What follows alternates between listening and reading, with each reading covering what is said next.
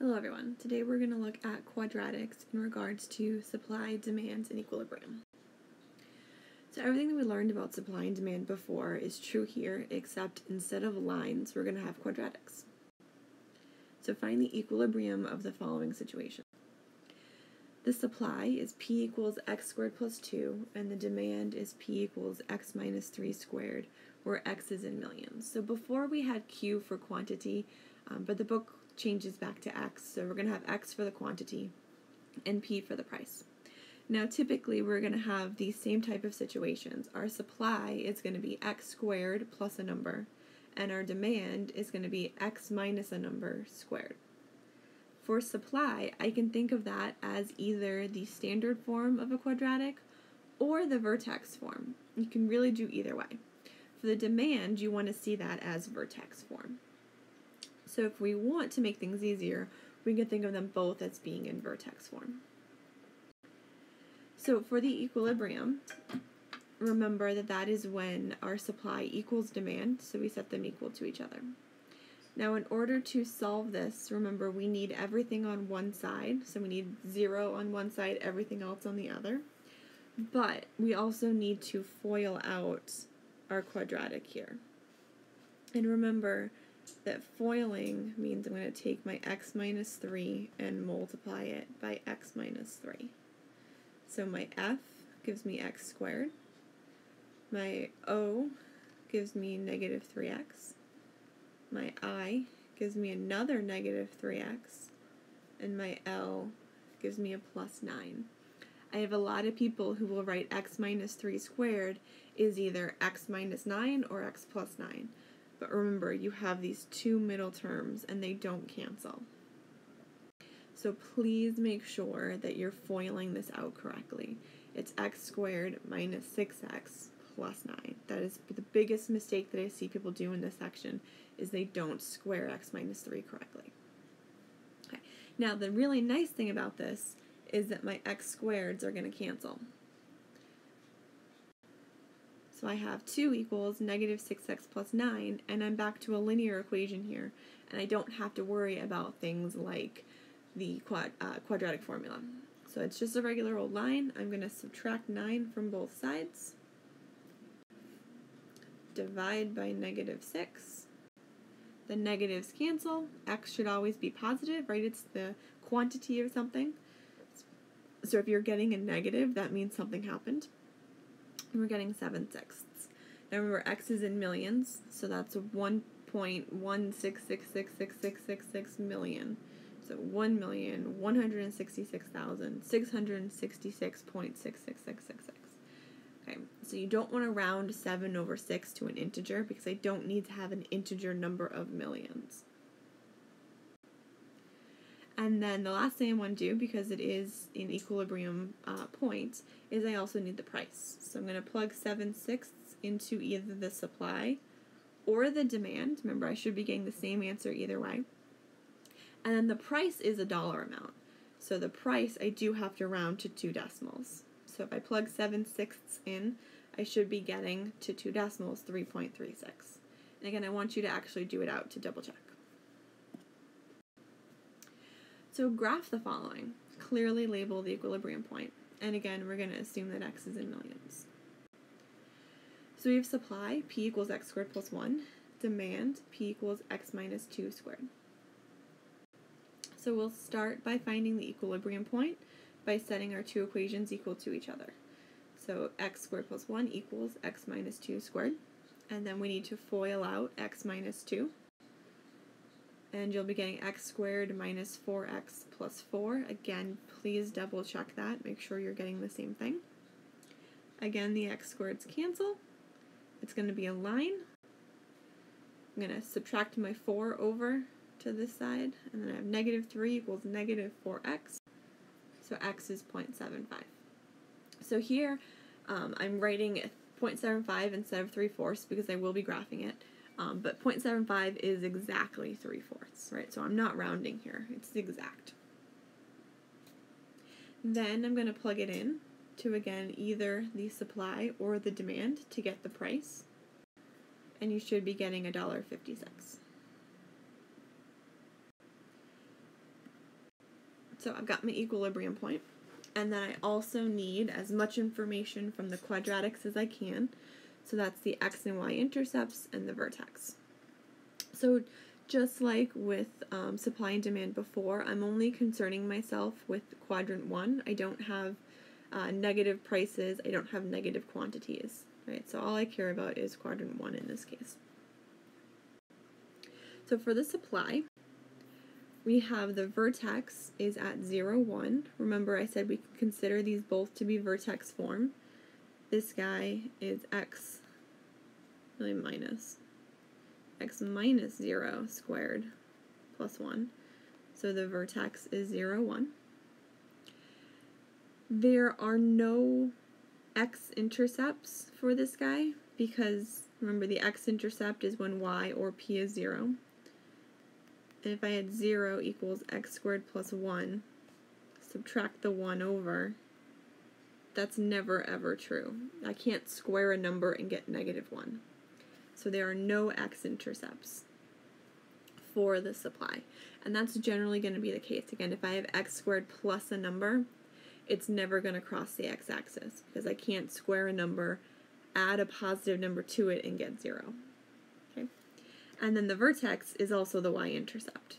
So I've got there are no x-intercepts, I've got my y-intercept, I've got my vertex, and I've got my equilibrium. And that will be enough to draw our quadratic, and you'll see why in a minute.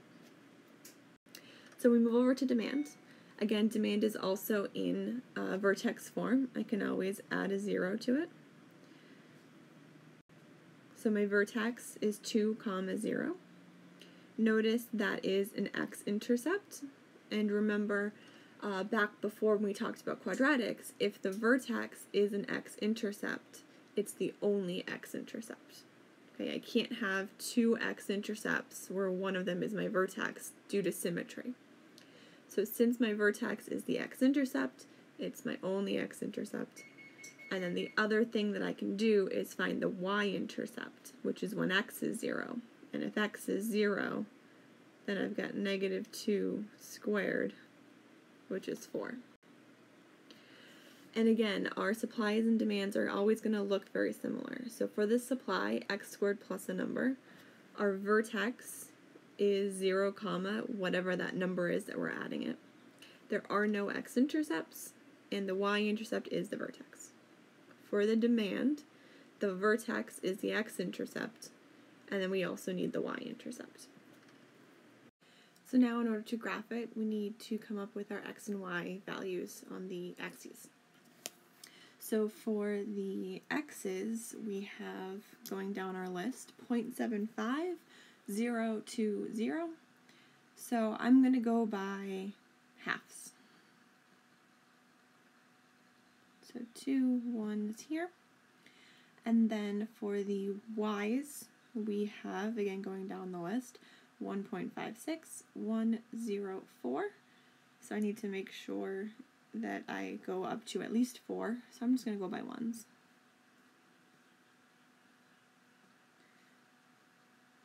And then I'll mark some of them. No, I'll mark them all. So then when it comes to making our points, we have, I'll start with the intercept. So I have 0, 1. I have 0, 4. Whoops. Yeah, close enough. And then 2, 0.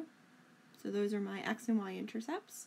And then I have the equilibrium, 0.75, 1.56, right around there. And then I have to draw my graphs. So if I notice, both of my quadratics are upwards facing parabolas. So they're both in general going to look like this, but I don't care about anything outside of what I have labeled here. Anything above the y-intercept for my demand is too high to really care about, and anything past the vertex of my demand doesn't really matter. In fact, you'll typically see in the book something like this. So I'm only concerned with 0 to 2, which is, again, the vertex of my demand. So for the supply function, I have my vertex at 0, 1, and it goes through my equilibrium. So that's going to give me something like this. And my supply is in red. My demand, the vertex is 2, 0, and it goes through the equilibrium and the y-intercept. So what I'm really drawing is this part of the demand, and then this part of the supply. So it's basically half, or maybe more like a quarter of each parabola, and it's different parts. So make sure that you're really drawing a parabola, right?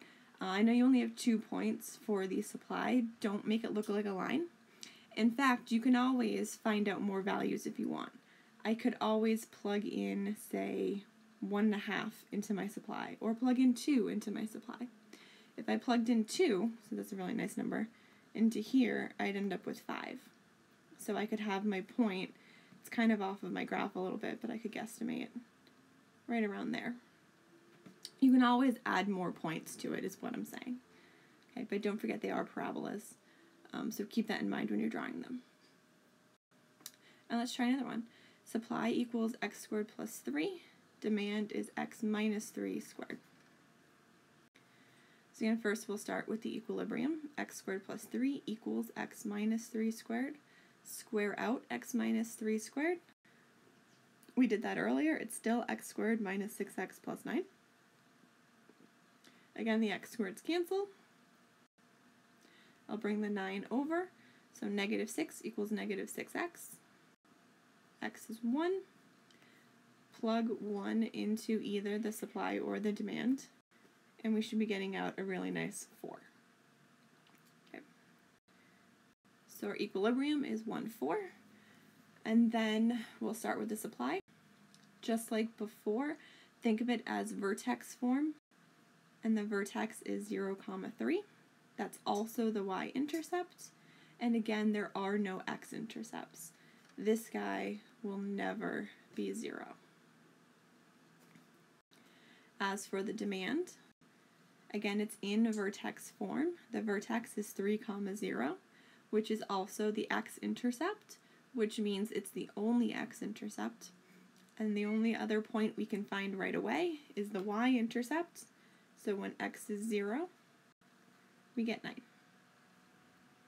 So when we go to graph, again, we want to take into consideration our x values, which are 1, 0, and 3.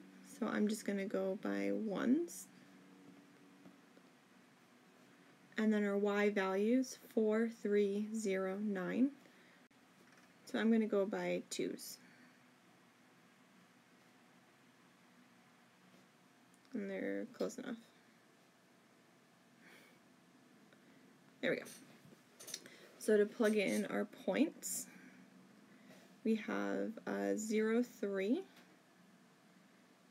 0, 9,